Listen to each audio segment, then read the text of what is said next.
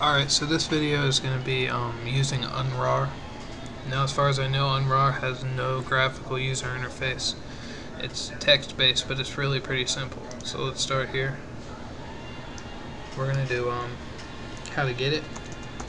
apt-get space install unrar. It's going to tell me I already have it. That's what it's telling me. Alright, so let's get to it. First we need to get to the directory where our file is. So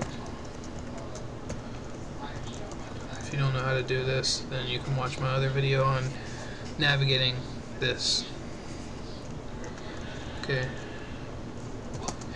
there's my file right there.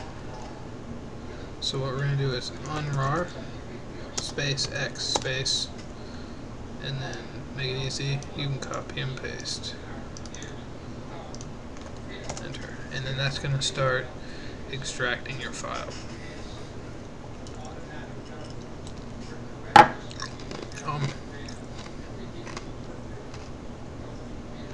That's really all there is to it. No, I mean, there's commands to extract it directly to another folder, but really I feel like you should just extract it where it is and drag it over there. There's no need to overcomplicate this stuff. So that's that.